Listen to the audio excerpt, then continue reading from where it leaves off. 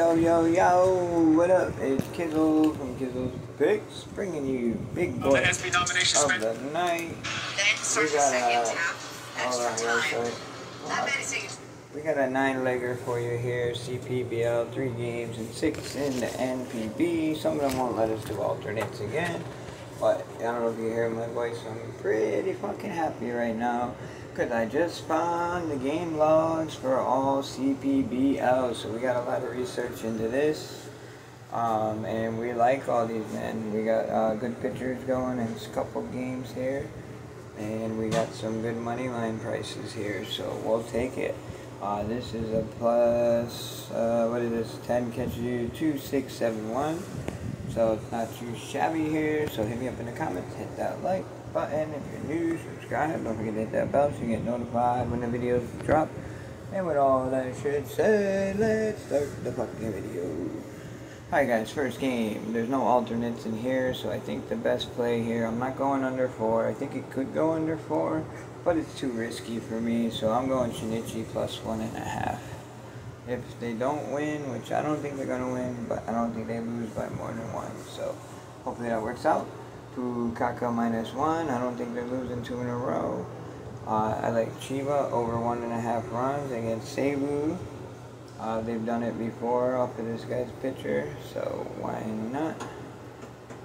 Over 6 for Yoko and Hanshin. Hopefully that one works out, but both pitchers aren't really the greatest, so it should work out. Yomori minus 1 against Yakult. They killed them last night. Hopefully they do the same. And we're going over 1.5 runs in the first half for Nippon.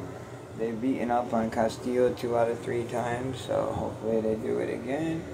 Uni Lions money line. They got the pitcher with the lowest ERA in the league pitching tonight. Mario something. Was it Mario Sanchez? No, he pitched KVO last year. I forgot who it was, but either way, that works. TSG Hawks, they've been on fire against We Train Dragons, like I said before, last night. And they won last night, like I said. I think everybody won last night except fucking Uni Lions, so I fucked up on that one, which I was surprised about. But anyways, we got here the Hawks money line, like I said. They got Chang Chen-Yun pitching. Yeah, it is Mario Sanchez, huh? He pitched on Kia last year. That's crazy. And Radican Monkeys, money line over Fubon. Pedro Fernandez is pitching for Radican, and he's been pretty good against Fubon this year. So that's that, guys. So hit this shit up, and let's get that money. I'm pretty confident in the CPBL. Now let's just hope my NPB cashes. Alright, guys. Have a great night. Kizzles out. Peace.